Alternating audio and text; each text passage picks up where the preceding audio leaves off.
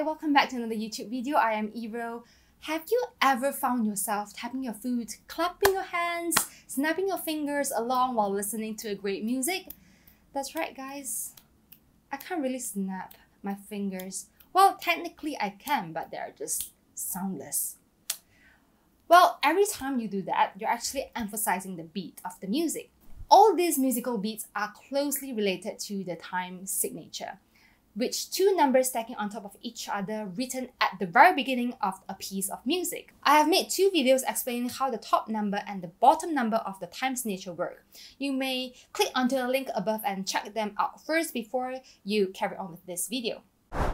The top number tells us how many beats are in a bar, while the bottom number tells us what type of notes to count in a bar. The bottom number of a time signature can be 1, 2, 4, 8, 16, and so on. These numbers coordinate with the following types of notes. 1 represents the semibrief or whole note, which we rarely see it. 2 represents minim or half note. 4 represents crotchet or quarter note. 8 represents quaver or eighth note.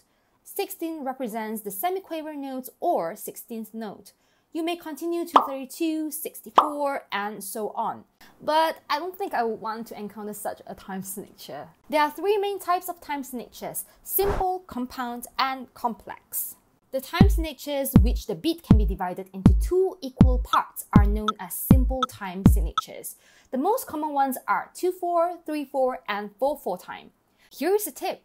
Any time signature with a 2, 3, or 4 as the top number is classified as simple time. When we talk about beats, the very first beat of the bar receives a stronger stress or accent than the other main beats, whereas the other main beats receive a slightly stronger stress than the off beats. So this gives us three types of beats, which are strong beat, weak beats, and the off beats. And when we talk about the main beats, we mean the strong and the weak beats, not the off beats. Here are some examples of simple time signature. Look at how each beat can be split into two evenly. In 4/4, the main beats is a crotchet and they can be split into two quavers. In 2/2, the main beat is a minim and we can split each other into two crotchets. And in 3/8, the main beat is a quaver and each quaver can be split into two semiquavers. Next up, compound time signatures. Unlike simple time, the beat can be divided into three equal parts rather than two. The top number of compound time signature is commonly 6, 9, or 12. Realize how they are multiple of 3? And the most common compound time signature you will see are 6/8, 9/8, and 12/8.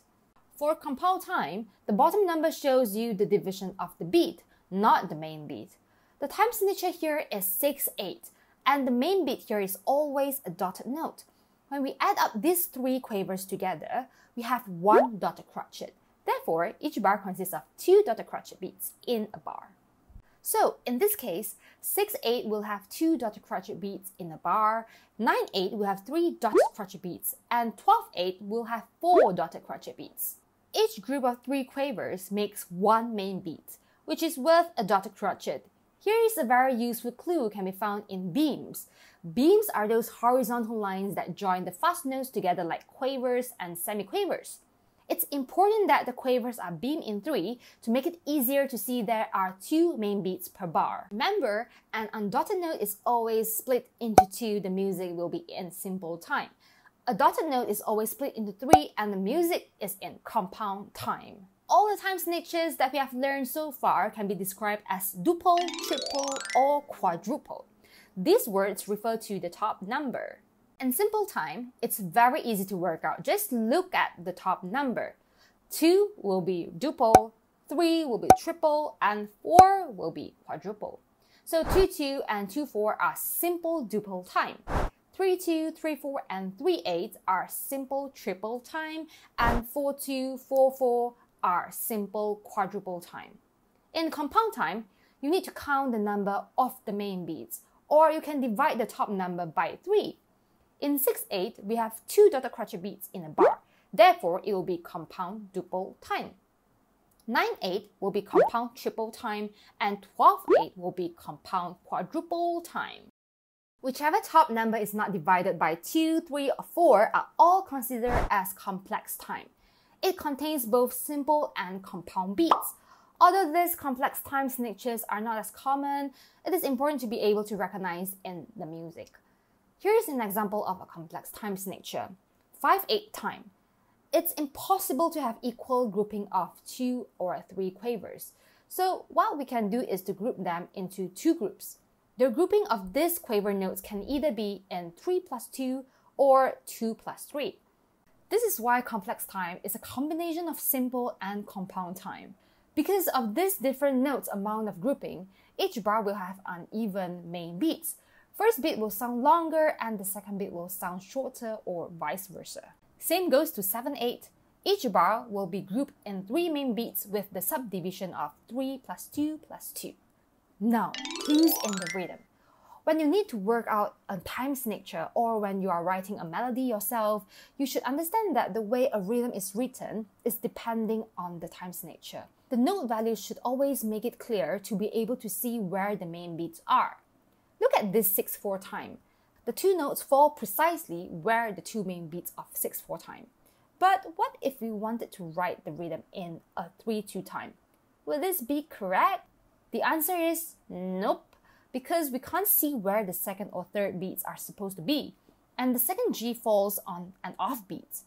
Writing the rhythm like this makes it more confusing for the player to understand where the beats are supposed to be. So, to write this rhythm correctly in 3/2 time without changing how the original rhythm sounds like, first we need to work out where the main beats are. Currently, the third beat starts somewhere in the middle of the second dotted note. We can do this by breaking the dotted notes up and using a tie instead. Ties are very useful when you need to work out what a time signature is. The second note of the tie will always start a new main beat. And now it's easy to see where the third beat starts.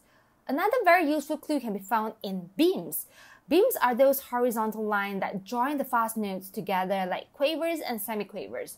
Generally, notes are beamed together to make complete beats. How would you beam together 12 quavers in 3/2? In 3/2, the notes are beamed to the value of a minimum. What about in 6/4 time?